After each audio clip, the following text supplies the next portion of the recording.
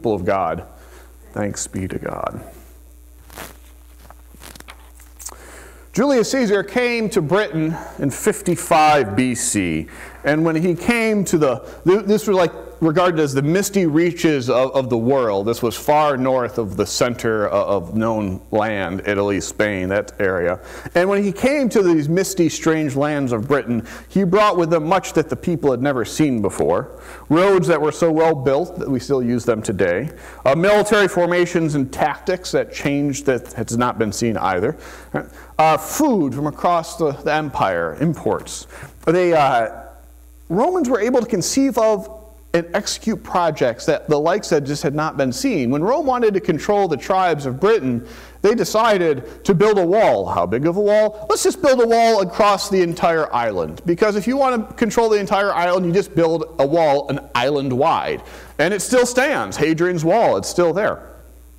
If you listen to any history of Rome or any history of Britain, you will hear about these things that Rome brought with it to Britain. One thing you will probably not hear about is a particular Roman technology. They brought toilets. Yep. That was one of Rome's gifts to Britain. They brought toilets. Once you have working aqueducts and running water, you might as well use them for something, and so they brought toilets. And it became part of the British way of life. They had toilets when Rome showed up. They installed them 55 BC, and they have them for centuries. And then a letter shows up. A letter shows up that is such an important letter, it has its own name. It's the Look to Their Own Defenses letter. In the year 410, Rome is having a hard time defending itself against invading Germans. Romans call them barbarians from Barbaros. And you were barbaroi, you were a barbarian if you were just anyone who was not Roman, right? So they had Germans invading. They were the roads that the Romans had built to get their legions conveniently around the empire were being used against them, as the Germans could use them to get directly to the center of the empire. And so they had to pull back all of their legions, all of their soldiers. They had to pull all their defenses back to preserve Italy. And so they send this letter to Rome, the Look to Your Own Defenses letter that said, good luck, we're taking all our soldiers, and we're out of here. And you know what happens when Rome leads with all of its soldiers, and all its bureaucracy, and all of its supply chain, and all of its expertise, and all of its plumbers? Right? How long does a toilet work if you can't call a plumber? Ever? Because they all left, right? It strikes me that there had to have been a moment when, like, grandma was explaining to her grandchild, like, we used to have these things called toilets, and then the Romans left, and the grandchild would be going like, whoa. I mean, like, they can't even imagine it because it was such a crazy idea. And so that's what happens. Britain had toilets, and then they didn't. Right? And how long does it take before Britain has toilets again? I can't pin down the exact date. If you start looking for it in Google, it's hard to figure this out. But if you start looking, you'll find an event in 1858. It's called the Great Stink. You can't make this up, right? It's called the Great Stink. In 1858, the Queen of Britain wanted to go for a little pleasure trip on the River Thames through London, and she couldn't do it. After 5 minutes on the river, she had to turn around and go back because it just stunk so bad. And there were 3 cholera outbreaks that year because of how badly polluted the river was. And that was the impetus. When the Queen can't take her boat ride, all of a sudden people start finding money for sewer improvements. And so within a decade or two, you start finding references to water closets. And so Britain has toilets again. And how long did it take from the 410, when all the plumbers, the great leaving of the plumbers, till 1858? We're talking about 1,448 years. It's a long time. It is an amusing example of something that is true. Just because humanity built something majestic and wonderful once, doesn't mean it will always be so. Right? The Roman Empire once controlled the whole world until it didn't. Britain had toilets until they didn't. Israel had a phenomenal king until they didn't. Right? And that's what we're reading about in this out of Isaiah. We're reading about the stump of David. We're talking about the fall of the Davidic kingship, the fall of the Davidic line. That Israel had a king because they wanted one. They asked for one. Go back to 1 Samuel 8. You'll find this amazing argument that goes on between Samuel, a prophet, and the people. And Samuel is saying, you shouldn't have a king, only God should be your king. And the people are saying, we really want a king to be like the other nations. And Samuel says, if you get a king, this king is going to be a human, just a guy just like everyone else, and eventually they're going to be tempted to do something stupid. And they're going to want your land and your crop, and they're going to want your children. And the people said, we want a king. And so they got a king, right? They got a king. And it started out well, right? It starts out pretty decently.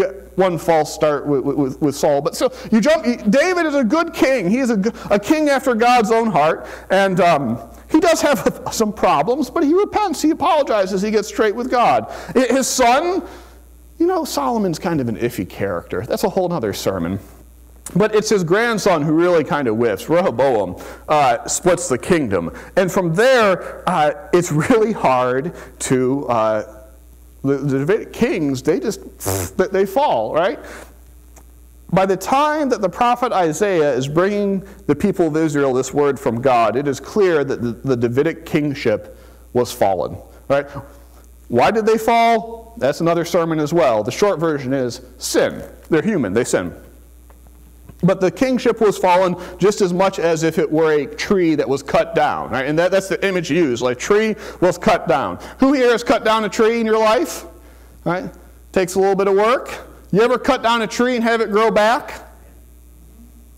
You were cutting down hedge trees, weren't you? The same thing happened over in Green City. I looked it up. A hedge tree is technically a bush. Right? It is related to the mulberry bush. Most trees, when you cut them down, not those weird hedge things. It's embarrassing to have your sermon completely derail when you ask a question and they have the right answer, right? Other than hedge trees, when you cut a tree down, do they ever grow back? No, right? Once it's down, it's pretty much dead, right? D-E-D, dead. Right? We want to believe that by our own efforts, we are making a better world for our children and our grandchildren that tomorrow will be better than today because of what we have done. But that's not always a given, because just because something is great today does not mean it will be great tomorrow. Britain had toilets, and I think Britain was less great after they lost toilets, right? Israel had a stable government and a successful line of kings until it didn't. It reminds me of that refrain from investment commercials. You can probably complete this sentence. Past performance is no guarantee of future results. You've heard that line, I'm sure, right? Past performance is no guarantee of future results. Figuring out something like how to make a toilet again is comparatively easy compared to bringing a tree back to life. And what it takes to bring the tree of the stump of Jesse. Jesse is the father of David, the first king, this king of Israel. And so what it takes to bring the tree back to life, the Davidic kingship, the Davidic line, is it takes God getting involved. That's what this passage shows us in Isaiah. We are seeing that God is promising to be involved again, and that there will be new life, and the tree will grow again. There will again be a king of Israel, a king who is wise and strong and understanding and knowledgeable.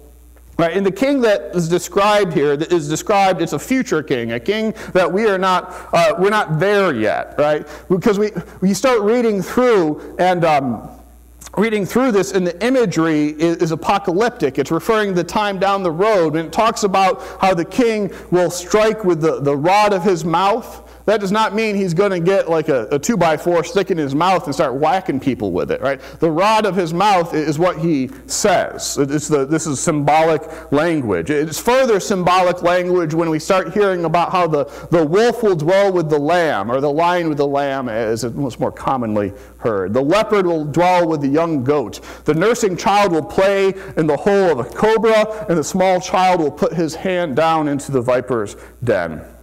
This is symbolic language used to describe a peace that is not here yet. Right? Then it will happen on that day, Isaiah writes. That on that day, again, that's that cue that we're looking down the road to what has not yet happened.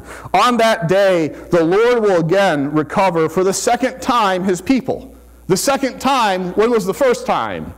The Exodus, right? The Exodus event, when God takes all of his people out of Egypt. And again, the second time, God will raise his hand, will gather the remnant of his people, will gather the dispersed of Judah from the four corners of the earth. And so what this is describing is a time when there will be a new king in the Davidic line, and that all the people of earth will be, all the people, God's people on earth will be gathered together, and that the result will be that there will be peace. Right, this amazing peace to which we are, our fate, that's to what we're journeying. And for Isaiah to lay out exactly how important this peace is, how transformative it is, he says something that we have to unpack for a second to make sense of. He talks about how Ephraim and Judah are going to get along. Ephraim and Judah. Ephraim is another way of talking about the northern kingdom, the northern 10 tribes, and Judah is the southern 2 tribes. And the north and the south have been fighting and bickering in a way that makes our own American Civil War look particularly low-key.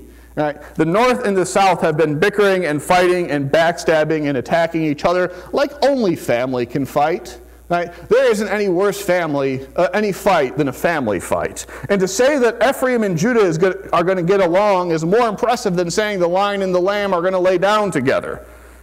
That is the peace towards which we are headed. That's the peace this king brings in that day. And to think about this peace for us, I can't give you an example, and I hesitate to ask because this is the type of peace that gets a little bit too personal, because here's what it is. Think of the 2 or 3 people who cause you the most heartache, the most frustration, the most tears, right? Think of the people who cause you the most pain. Are you related to them?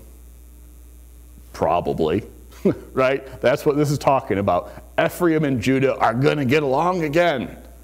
The person who you're thinking of, you and them going to get along with it again. That's the peace we're talking about. And what would it take to bring this about?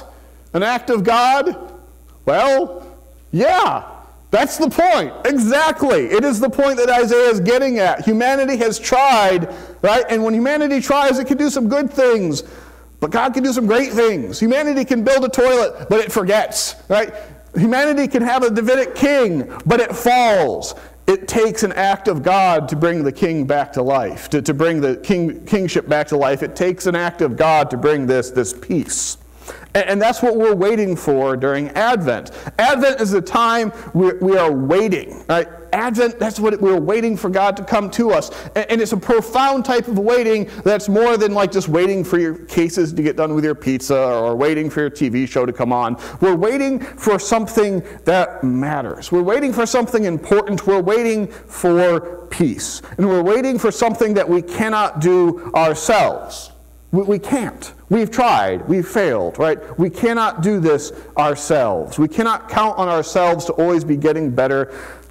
We just sometimes have to wait on God. And that's the hardest part for me of Advent, right? Because I want to do something, right? The very name of our tradition, the Methodist tradition, talks about methods, and methods are things you do. I want to do things, right? I want to have a to-do list and write it down, scratch it off because I've done something. And Advent is the time when you wait. Not on what you can do, but on what God is going to do. Right? That is why we can look to tomorrow with hope. We look to tomorrow with hope because while we can't bring trees back to life, God can. And what we are waiting for and what we are hoping for is not that by some supreme effort we can build something immortal that will last forever. What we're waiting for is that God will come again to make peace when the Prince of Peace comes in final victory. And so I want to end with 2 very simple and short questions. Will there be toilets in heaven? I don't know. I truly don't know. If there are toilets in heaven, it will not be because we are clever, but because God is good. More importantly, second question, will you be at peace with everyone else who follows Jesus even the ones that drive you up the wall? Yes. That's what's fascinating about heaven. You hear people ask, think about, like, who are you going to be surprised to see in heaven? That's not what I find fascinating. What I find fascinating about heaven is that by the grace of God, by the power of God, I will be as excited to see everyone else in heaven as I will be to see my family and the people I love most.